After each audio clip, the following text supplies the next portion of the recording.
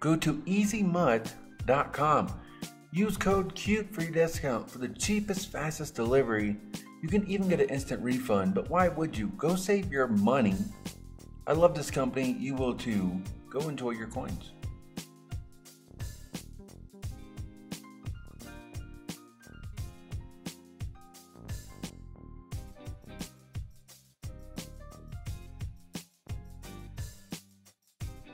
Alright guys, we are back. Top 10 must-have cards in Madden right now.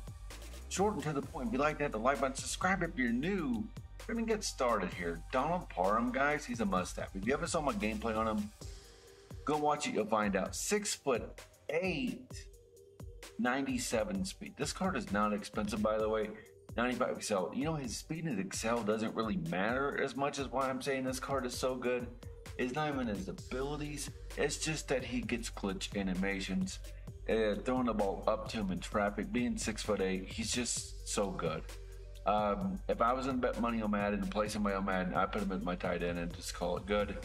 Now, he does get good abilities for 0, which is fine, and I like that about this card, but like I said, guys, just throw the ball up to him, let him do what he needs to do, and this guy here, in traffic, go watch the gameplay. Throwing the ball in traffic, he gets crazy animations. I love this card.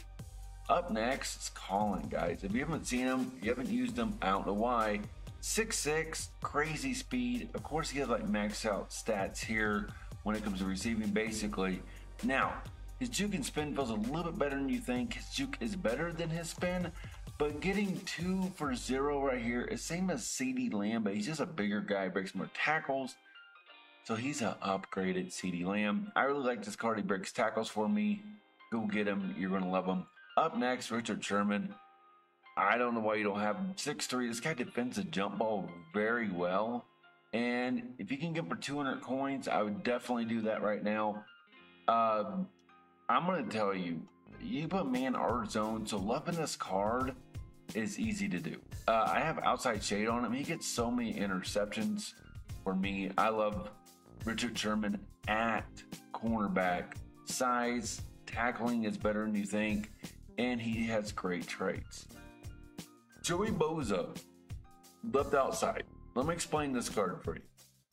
Okay, so you can move him around right here, which is super nice, and he does get unstoppable force for 1. On the outside, make sure you use you can use all kinds of stuff on screen. Put secure tackler to get those running backs down, right?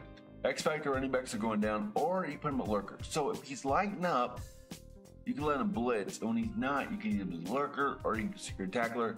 Do not put edge threat. Edge threat is trash. You need edge threat elite as a night and day difference. Plaxico Burress, guys, 6'5", best wide receiver in the game. Breaks crazy tackles. Go watch my gameplay. Breaks 4 tackles the first play. Yes. This card is so good. Route technician for 0 is all you need on him. I love this card. Go get him. You're going to love him. And this card should be on your team because he's so good. And he's not very expensive. So Warren Sapp is the bestie tackle in the game. I know Mean Joe Green just got a golden ticket. So why is he better than a golden ticket? I'm going to tell you it's because of his traits. He's going to show up more than Mean. I'm going to tell you right now, I have both on my team right now this second, and Sapp has got better animations for me than Mean Joe Green. Inside stuff for 0 is super nice. So you could say, well, he gets this ability, that ability. I'm just going to tell you right now, as far as in-game using them, Sapp plays better. Now, having Aaron Donald is a must-have. He's so fast, he's so good. Of course, he has crazy traits. And I'm going to tell you something. You can move him in left and D-tackle. I leave him on the outside because of his abilities. Because his abilities are going to be best on the outside. No outsiders for 0 is what I'd put on him. And of course, he gets the crazy X Factor unstoppable force. So, and having perfect traits is why I have him over other players to have the same X Factor. Now, if you want the best quarterback, then Lamar Jackson is a must-have. He's the best quarterback in the game. Slinger 3, and yes, course, he's fast. You can run with him, he juke spin, all of that. And his price has finally dropped. Now, Gunslinger Fearless for 0 because he gets the best AP stack. He's the most athletic and he has the best release. Go get Lamar Jackson. Julius Peppers needs to be on your team and he needs to play deep because the animations he gets by himself in coverage is what you need. I would not put him in a box. Playing the ball in the air, that doesn't matter. I'm gonna tell you something. This card here, he's so aggressive. He's the best player in the secondary this year on this game. This is the best guy you can get to defend the pass. Period. It's not even close. Go get him. His animations are different. He's programmed different. You're gonna love him. And last, running back, guys. I did want to clear up the running back picture for you real quick here.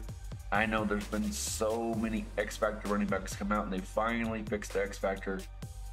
Flash is still the best because route running, catching, juke spin feels amazing, and his X Factor is great. You need to get, which one? What am I? You need to get Phenom on him. You're going to love it. And I'm going to tell you right now, this is the only running back you need, guys.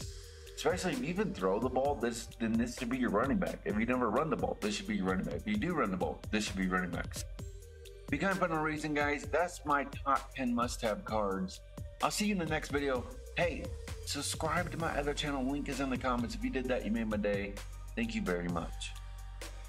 Special shout out to Justin and Ashley for joining the channel. If you guys want a shout out in the video, all you do is join the channel. Thank you for all support. It means everything.